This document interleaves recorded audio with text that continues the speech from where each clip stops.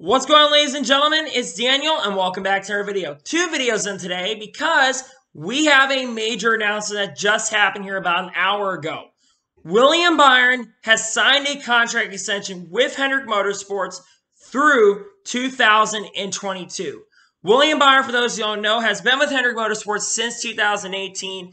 And the biggest reason that William Byron has re-signed with Hendrick Motorsports is because of his win at Daytona. I think that's what really was holding him back from signing the extension this long to begin with. But it's pretty cool to see that William is going to be back at Hendrick Motorsports next year in 2022. I've been very high on William Byron since he started his career. You know, in 2016, William Byron almost won the Truck Series Championship with KBM. You know, he probably should have won it, but, you know, he had an engine blow and he missed the Final Four, which really sucked, because that's why the playoff points came in. One of the biggest reasons there. 2017, he went on to win the Xfinity Series Championship with Junior Motorsports, which Rick Hendrick owns, by the way. So he's kind of a Hendrick team in a sense. He won 3 races that season, and he ran really well that season, consistency, and he got to the championship 4 and went on to win a championship. Since coming to the Cup Series, he's kind of been rocky for William Byron. He had a really bad rookie year, did not really run that great, if we're going to be honest. But 2019, we saw an uptick in performance, and really the biggest reason the uptick in performance happened was with Chad Knaus. They went on to make the round of 12, almost made it to the round of 8, and were contenders for wins at a couple races that year, and had, I think, 4 or 5 top 5s that season, so he ran pretty well. This year has kind of been rocky for William Byron once again. I think he and Chad Knaus have both really been impacted by the COVID-19 virus. I think that's one of the biggest reasons why William Byron has really struggled this year. I thought William Byron was going to come in here and start winning a couple races this year. And he finally did this year score his first win in his NASCAR Cup Series career at Daytona International Speedway. But really then, other having that really strong performance in Daytona by winning the race and having a really strong run at Dover, he's been very quiet this year. He hasn't run that great. But he's got time now to really develop himself. And I do believe in William Byron. He is going to be a championship contender next year. I think he's going to start finally figuring himself out. I think it's taken him a lot longer to develop in the Cup Series. And he's still very young. He's only 22 years old. So he's got plenty of time to grow as a driver in the Cup Series. I do have a lot of faith in William Byron, and I think that he is going to do a lot and bring a lot for the Hendrick Motorsports team in the future. I think William Byron is an awesome driver. You know, this 2014, a lot of people feel like it's cursed because William Byron, you know, is driving what Jeff Gordon drove, and a lot of people thought 2014 could not win when Chase Elliott drove. And it didn't look like they were going to be contending much for wins this year. They got some momentum, like I said, and went out and won a Daytona. That's a huge win. I think, like I said, that is the biggest reason why he got re-signed through 2022.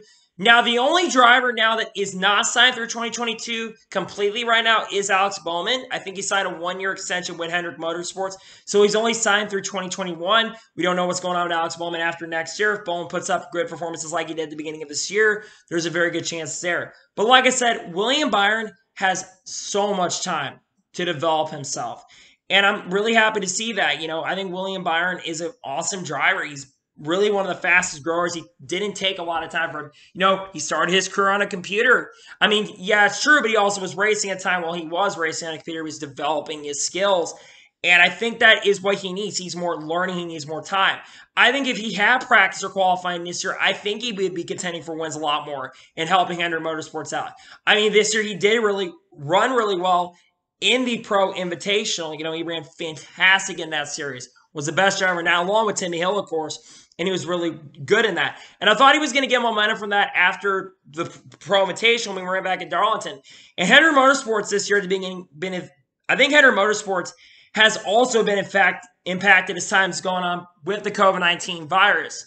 You know, I don't think Chad Knaus is completely in the groove. I think Chad Knaus is definitely one of the best crew chiefs of all time.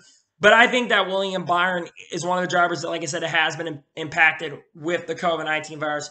But, man, I am just so happy to see William Byron back at least for 2 years. I pretty much knew he was going to be coming back next year in 2021. I didn't know that he wasn't completely signed, though. I thought he already been signed for next year. But it's great to see that William Byron is going to be back. I'm happy to see another driver who, you know, I've supported for a long time. I've supported William Byron since 2016. When he won that 2017 championship, like I said, I was so stoked and so happy. And I am now very happy that William Byron is going to be back in the Cup Series through 2022. That makes me really happy.